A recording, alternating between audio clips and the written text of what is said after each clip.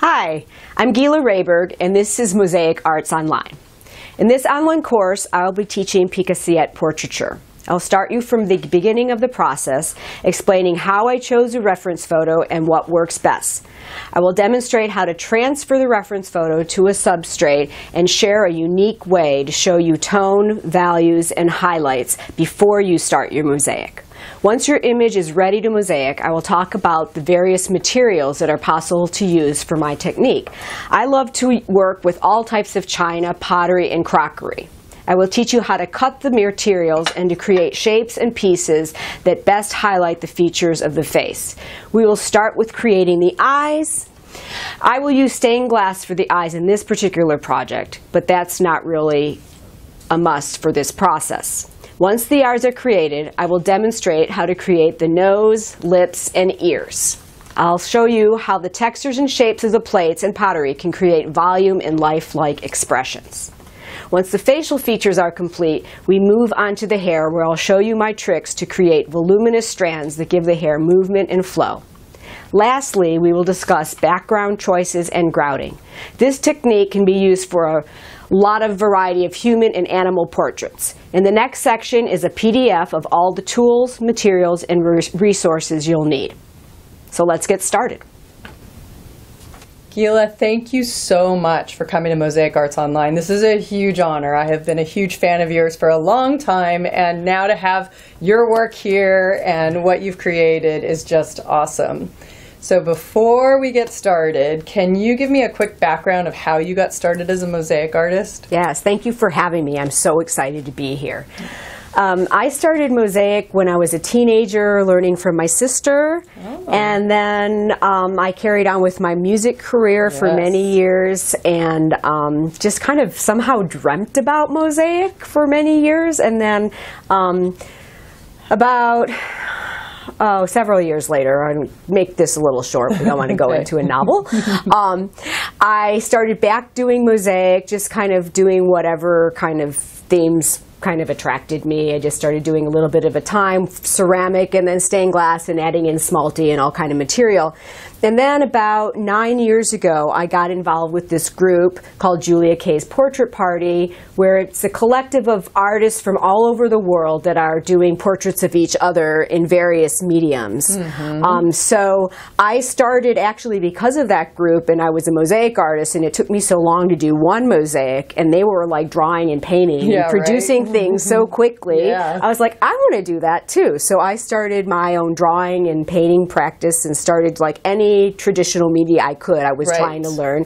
So I love to draw now. So of course, drawing daily really helped me develop my mosaic and really Which is an important tip for anybody out there. Drawing, journaling, anything you do daily can really enhance your art, right? Absolutely. And it's what I think gave you your style, like your thing about your hands. And if you don't follow Gila, you should. And you can see how she has a really beautiful, fun, whimsy, unique style to her drawing and her mosaics. And that came from your daily work, right? Absolutely. Oh, that's so great.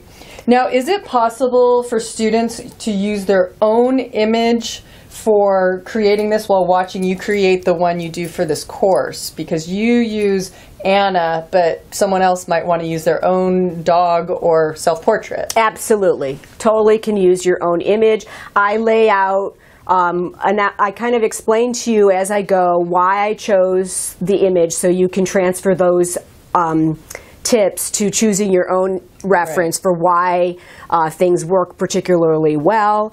And anyone can do it, a beginner or someone who's very experienced. Anyone can follow along and do it to their own skill level, and you could do it many times and create different ones. There's a whole lot of tips that I include in here that will help you with whatever level you are at in your mosaic work. Yeah, and I mean, learning how to do a black, white, and gray values kind of image to get started before you create the mosaic is another great lesson just in itself. Absolutely. So there's so much information packed into this almost 40 section online course, which is absolutely incredible. And so one last thing, where do you get all your materials, and how did this become the way for you to create these unbelievable images that you do?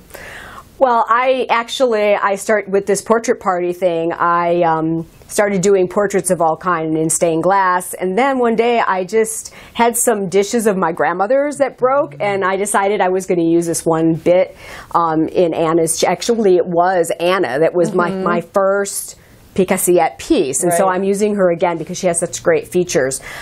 So that just kind of grew from there, and I love going thrift stores and yard sales, and you always can find really great things. It's really cool when you can find a whole set of something, like an estate sale or something, because then you don't run out of material, because a lot of times it's like I have one cup, and I'll talk about this in the course, and how do you stretch that and make it work. So it's really fun to collect.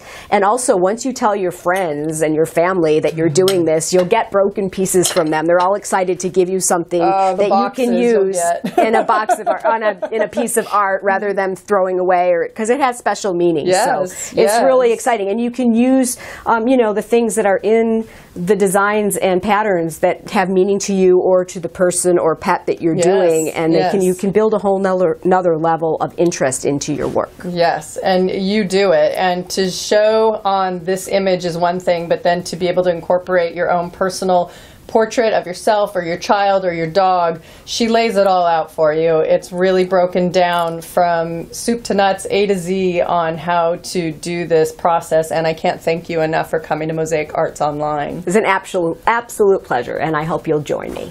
Yes.